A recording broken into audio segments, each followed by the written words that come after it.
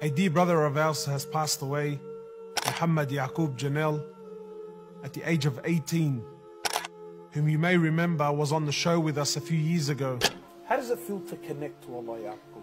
It's an unexplainable love where you feel this connection, where if you ask for something, you don't guarantee you're going to get it, but 90% of the time you think it's going to be accepted, your dua.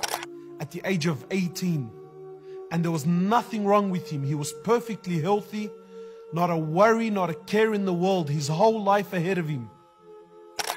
He went to sleep and didn't wake up in the morning. I remember meeting him the first time. He must have been about 12 years old. We were at a fundraising dinner and he was sitting there on the dinner table and he pledged $5,000 that night. I remember looking at him and we sort of had a bit of a joke, and I said to him, "Where did you get $5,000 from?" And he looked at me with this, wallah, with so much heart and so much iman in his eyes. He said to me, "You don't worry about where I got my $5,000 from."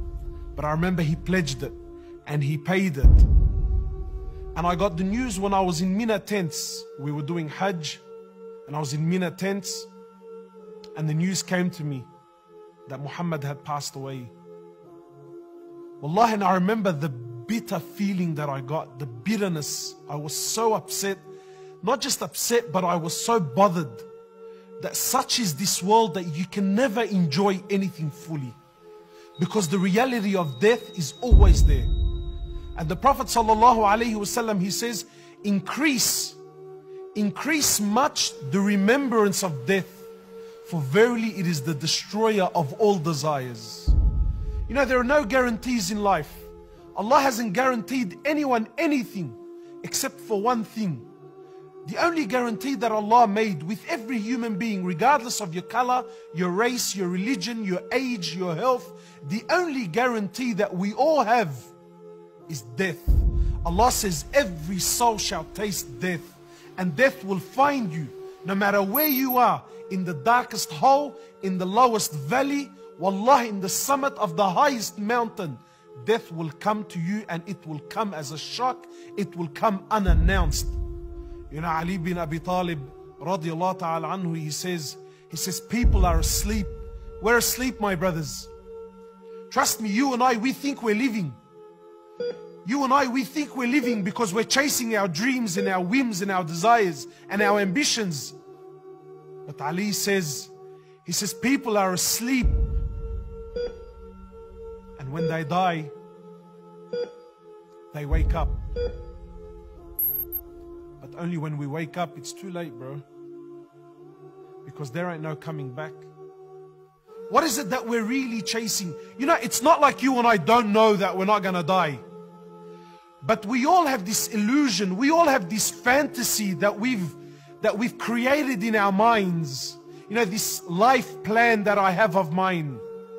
This dream that I'm gonna grow up one day to be this amazing person who's gonna be famous and rich and have this amazing car and this beautiful house and marry this beautiful woman and have these amazing children. This is my plan.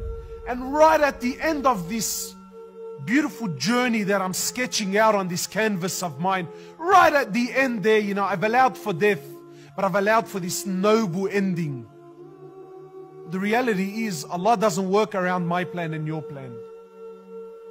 He's the one that plans. He's the one that designs. He's the one that calls. He's the one that orders. The Prophet was asked, sallallahu alayhi wasallam, and I will end with this. He was asked, sallallahu alayhi wasallam, that, "O Prophet of Allah, who is the one that is most wise?" He said, "The one that is most wise is the one that plans for his death, and he does good deeds in preparation of his death."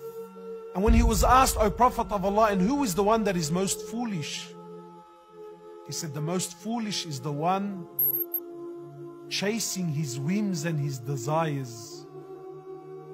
This is the greatest loser." Be honest with yourself. Where do you fit in this hadith? Are we from the ones that are most wise? Or are we really from the foolish?